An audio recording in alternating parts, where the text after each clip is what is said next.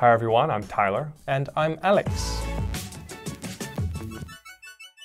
Welcome to Unit 4, Tragedy in Tigray. Ethiopia, Africa's oldest independent nation, is facing a new tragedy. Ironically, this comes after the Ethiopian president was recently awarded a Nobel Peace Prize for making peace with Eritrea, which was once a province of Ethiopia. Now, however, it looks like his country may be torn apart again. In a country with more than 80 ethnic groups, Tigrayans make up about 6% of the population. But in 1991 to 2018, this ethnic group formed an elite which dominated the nation's military and politics. Now, the nation was very prosperous during that time, but people have raised concerns now of corruption and human rights violations. Prosperous. Prosperous.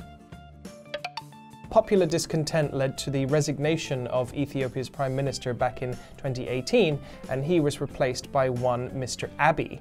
Abiy is a member of the Oromo ethnic group, who make up about 45% of the population of Ethiopia.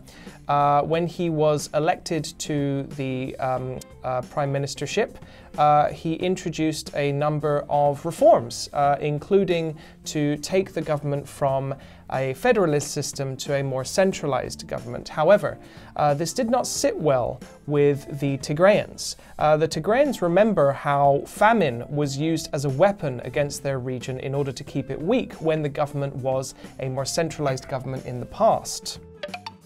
Federalist. Federalist.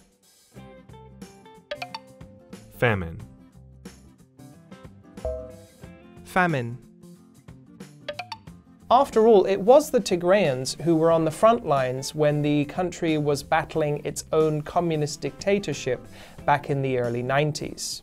Would you ever consider visiting Ethiopia? Yeah, sure. I'm very much somebody who loves to travel, and I would very much like to go to Ethiopia. I would like to go to East Africa in general, actually. I would love to go to Kenya. I think Kenya is on my number one.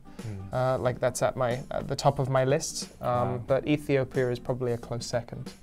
How about you? Yeah, I'd like to travel first a bit more around Asia, but I think it'd be awesome to go to Africa one day. Nice. Cool. Great. Well, that'll do it for our preview. We'll see you guys back for the review.